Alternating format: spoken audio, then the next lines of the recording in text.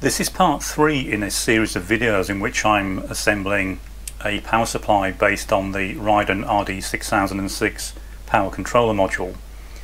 In the first couple of videos I went through the basics of how I intend to construct the linear supply using two toroidal transformers. And I wasn't actually going to make this particular video, but decided that I would add this one to the series just to clarify a few of the points that I will be making later on in the design of the power supply. So firstly, if you recall from the first couple of videos, then I've decided to go for a construction like this. So I'm using two transformers, and they'll be in a fairly unusual configuration in that the primaries will be in series and the secondaries will also be in series. Now this particular arrangement throws up a couple of questions, and if this was a lower voltage supply I might arrange this differently. And the two options that we have here, if we simplify this and assume it's a single transformer, the options we would then have are to have a center tapped arrangement. So we could have the two transformers where the center tap point was the negative for the load, or we could of course go with the arrangement I'm actually going to use, which is to have an arrangement like this where I'm treating the two transformers as a single transformer. Now the advantage of the center tapped arrangement such as this is it's more efficient in terms of the voltage drop we're getting through the rectifiers. So for this arrangement we're only getting a single voltage drop on each half phase of the mains, whereas in the non-center tapped arrangement we're getting two voltage drops per half phase, one in each of the two rectifiers. So obviously we've got two diodes in each half phase that come into play. So we're getting a larger voltage drop through the rectifier. So this is less efficient in terms of the rectification part of the circuit, but it's obviously far easier because it requires only half the number of turns on the transformer. Whereas on an arrangement like this, of course, we would need to double the voltage of each of the two windings. So we want 48 volts in total. But if we had this arrangement, we would have to have 48 volts on each of the two windings. Whereas with this arrangement, we end up with a total of 48 volts, but only 24 on each particular transformer. So in this particular instance, it's easier to use an arrangement like this. We're not talking about particularly high currents either, we're only talking up to 6 amps. And that leads on to the main purpose for this video, which is to demonstrate some alternatives for the rectifier arrangement, not just for the Ryden supply, but methods I use on other pieces of equipment that you might find interesting.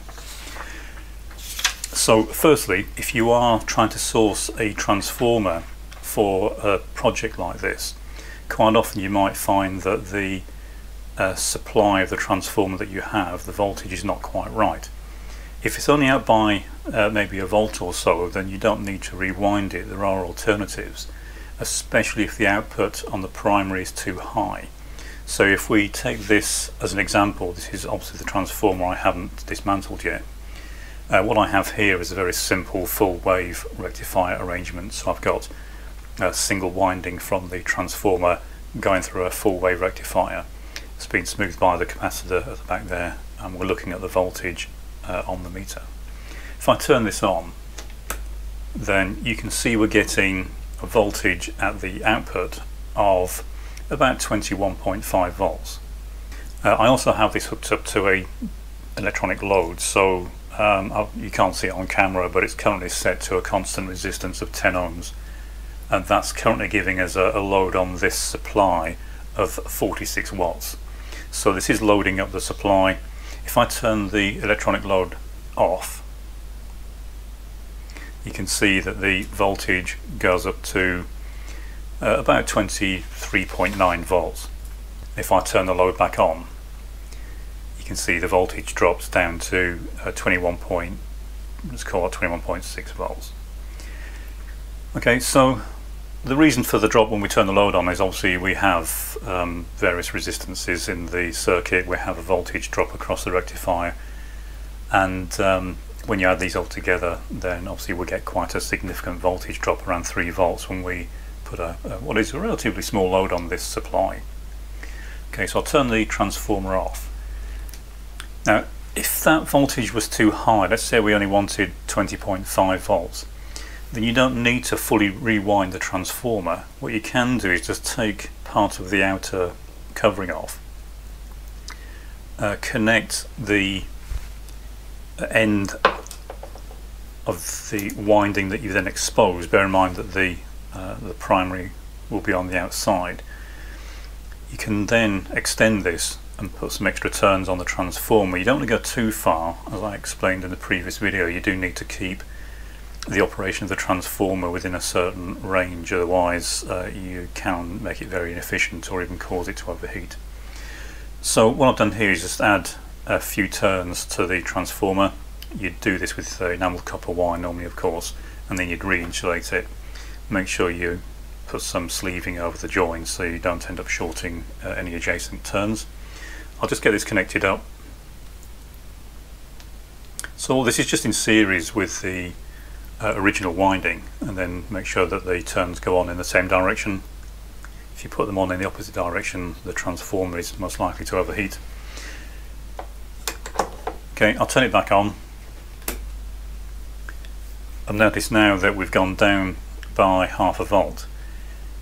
So you know what the ratio is between the primary and the secondary, and I've got the number of turns added to the primary to give us a voltage on the secondary that's half a volt lower than it was before, and it doesn't change the efficiency of the system. So if you try to do the same thing with a diode or a resistor, then obviously you'd be dissipating quite a lot of power within your unit, whereas this method doesn't dissipate any more energy within the system, so it's far more efficient. It also gives you far better line regulation than having something like an extra diode in circuit. It's very easy to do. It'll take you 10 minutes to modify the transformer, and then it's a permanent fix, and you've got the modification in the output. If you're fairly certain you're not too close to the saturation of the transformer core, you can do the reverse and remove a few turns, but you do need to be very careful if you do that to make sure that the transformer core is not driven into saturation. Okay, so I'll turn that back off. I'll just get rid of this because I don't like the mains sort of sitting up in the air like that. Incidentally, this is not a very good way to do this sort of testing. It's not particularly safe. So if I do kill myself on camera, then obviously I'll get quite a few hits, but I don't recommend doing this sort of testing out in the open like this. You need to be a bit more careful than I'm being here. Okay, so I'll turn this back on. We've still got the electronic load turned on, and you can see now we're back up to the voltage that we had with these windings removed. Now, one of the bits of equipment I do quite a lot of work with is the Altair 8800. If you're not familiar with it, it's an old vintage computer system that has anything from 2 to maybe 10 cards in it, and those cards can draw anything up to a couple of amps each. The 5-volt supply that most of the cards use is generated on the cards themselves through a linear regulator such as a 7805, and the problem with that, of course, is if you have too high a DC voltage going into the cards, those regulators can get very hot. But if that voltage is too low, then you can get drop out of the regulator output voltage, and the cards and the system can become unstable. And one of the problems I tend to find on most of the Altairs that I've worked on is that the DC voltage going into the cards from the backplane is too low, and it needs to be a bit higher. It doesn't want to be a lot higher, but maybe half a volt or a volt higher would make all the difference. And that's where the next point I want to make in this video comes in. If you use a standard rectifier like this, then it is quite inefficient. And if you look at the specification for rectifiers like this, then each diode in this, it's just 4 diodes really in a package, each diode has a forward voltage drop of about 1.1 volts, and the issue you'll get is if you're using a full wave rectifier circuit such as this, then on each half phase you'll get 1.1 volts in this leg and you'll get 1.1 volts in the other leg. So they're in series, so you get a total voltage drop of 2.2 volts. So not only does that give you a significantly lower voltage at the load, but also you dissipate a lot of energy within the rectifier. If you're, for example, supplying 10 amps and you've got a 2.2 volt drop in the rectifier, then you're looking at about 22 watts dissipation in the rectifier alone, and that obviously can cause issues. And that's why quite often you'll find that they use the center tap version of the full wave rectifier circuit. The reason I don't need to do that in my setup is what I'm now going to show. There is a way to get the best of both worlds, have a simpler transformer, but not suffer the same dissipation and voltage drop going through the rectifier. If you're winding your own transformer from scratch, it doesn't really matter. You can just put a couple of extra turns on the transformer to counteract this voltage drop, which is what I mentioned in the previous video. But you do have an alternative, which is what I want to show now. Instead of using a standard bridge rectifier such as we have here, you can assemble something like this. I use quite a few of these. It's something I started using quite a while back, and I've done quite a bit of work with these, and they do work extremely well. I'll demonstrate it now, but before I do, we'll have a quick look at the spec sheet for this. Let's turn the supply off. So it's based on this device. It doesn't need to be this device. Something similar would be quite suitable. It's really just making sure that you have a device that has a very low forward voltage at relatively high currents. I can't use this in the ride-and supply. I'd need to go for a high voltage one because this is limited to 40 volts, but there are higher voltage versions of this device.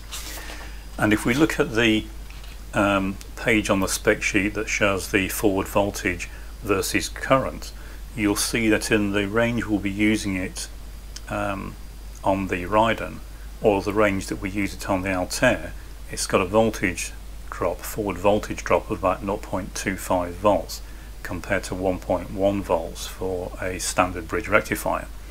And because we have that drop twice in the circuit that we're looking at, then your saving in voltage drop is 2.2 minus half a volt. So in other words, we're saving about 1.7 volts in voltage drop. Not only does that give us a higher output DC voltage, but it also means that we're dissipating much lower power in the rectifier itself. In fact, it's a significant drop. We're down to about sort of 15–20% of the power dissipation in the rectifier that we would normally see in a standard bridge rectifier. Does vary with current, of course, but we're talking here about sort of the 5 to 10 amp range. And if you want to use this in something like an Altair, it can up the input to the boards that are causing problems from maybe 7 volts up to a little over 8 volts, and that does make a huge difference. It makes the entire thing much more stable. So I'll quickly hook it up now. I'm just going to replace the bridge rectifier. It sits in exactly the same place as the bridge rectifier, and effectively this circuit just duplicates the bridge rectifier circuit. So I'll just get this swapped out. Okay, so I've replaced the bridge rectifier. I would say that this has only been on for a few minutes at relatively low power, and this is now really hot. It's almost too hot to keep hold of. This little circuit is, as I said, just an exact drop-in replacement for a bridge rectifier. Now currently the electronic load is switched off, so I'll power up the transformer. And you can see that previously we had about 23.9 volts, something like that, and now we're getting 24.9 volts. So we're getting, with no real load on this, about 1 volt higher. If I turn the electronic load on, so it's now dropped to 22.6, and previously it was 21.6. In other words, we've gained almost exactly 1 volt higher output without doing anything other than swapping this particular circuit. There are quite a few other major advantages, especially if you're trying to get low noise supplies, in using something like this. I won't go into it in detail now, but it relates to the fact that the switching point for rectifiers is not at the 0 voltage of the main cycle, because obviously there's a forward voltage drop in the rectifier and each diode, so the voltage at each half cycle has to get above the forward voltage for the rectifier before it really starts to conduct, and that causes a kind of step in the current waveform depending on the forward voltage of the rectifier. And when you use something like this that has a much lower forward voltage drop, then the noise associated with that step in the current waveform is far less. You tend to find this will give you a much quieter supply in terms of noise that you get coming through. The other thing, of course, is this dissipates almost no heat whatsoever, and this is it's been on for a minute or two and it's still just cold. So it's a very efficient circuit. It's quite useful if, as I say, you're running into problems with an existing piece of equipment not having quite enough output on a DC rail, or if you have the opposite and you're getting too much DC output, then a good solution is just to add a few turns to your primary winding. Just make sure you do it safely and that you insulate it properly afterwards. Okay, in the next video we'll be looking at rewinding the transformer that I dismantled in the previous video, and at some point I will be demonstrating the operation of the CNC winding machine. I've had a few requests to show that working, so I won't do it as part of this series, but I will do that fairly soon and show how it's used and the sorts of things it can be used for. As ever, comments are welcome.